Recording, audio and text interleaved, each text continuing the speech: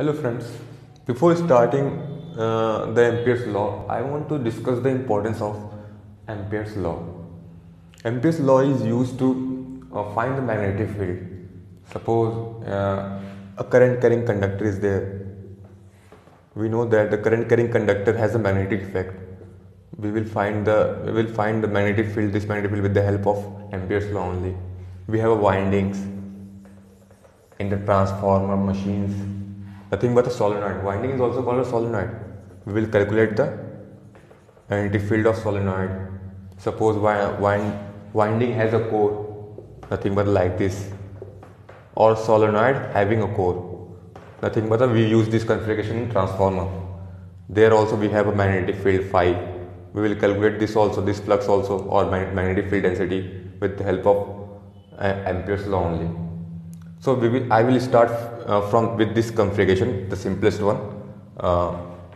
Actually all are simple, but we need to have a good idea about the magnetic field configuration. As we know that the straight conductor have a magnetic field concentric around the conductor. Likewise, we must be knowing the configuration of these solenoid windings.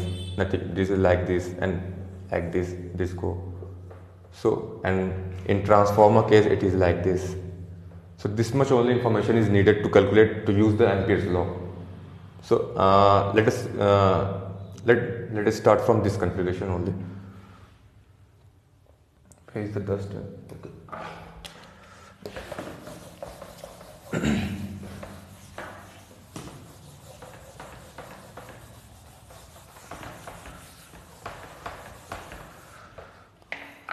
Now let's see. This is a conductor having a current I. This conductor is extended upward infinitely and downward infinitely. Okay. It is obvious that if current is present, there will be a magnetic field around the conductor like this. Now we are required to find out the direction of this magnetic field. Now take your thumb, point in the direction of current. Now wrap your four fingers like this. This forefinger will give you the direction of magnetic field, which is nothing but this direction B. And at each and every point, the direction of magnetic field is tangential. Suppose distance is R. Okay, this distance is R, radius R. Okay, at each and every point, magnetic field is tangential. Okay.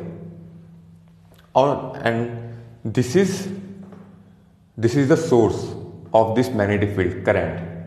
Ampere's law gives the relation between this source and this magnetic field, nothing but current. The relation is like this: closed interval B dot dl is equals to mu I enclosed.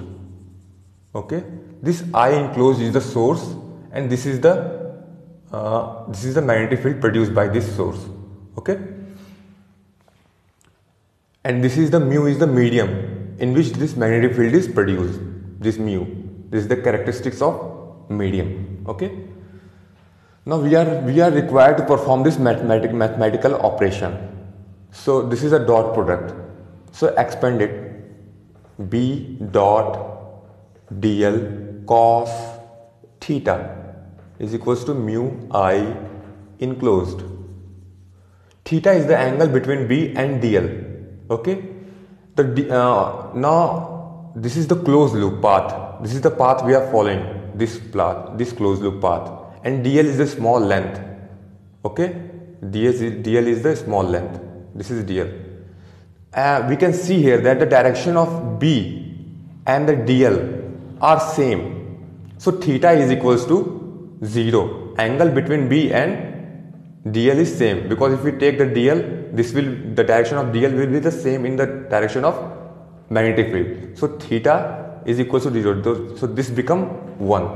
Cos 0 is equals to 1. Okay, and also we can see here that at a distance r, magnetic field is constant throughout this path. Throughout this path, this magnetic field is constant. So we can take out from this integration B. We have taken out. Okay, the remaining is dl. the dl, the closed loop integral of dl. It means the small dl we are required to add. Integration is nothing but addition. We need to add this all. So if we add this total dl, what will it will become? 2 pi r. Isn't it? 2 pi r to b into 2 pi r is equals to mu I enclosed. I enclosed is nothing but what? This I only. In this closed loop, the current enclosed is I. So we will write it as I. Okay. So B is equals to mu I 2 pi r. Okay. So thank you.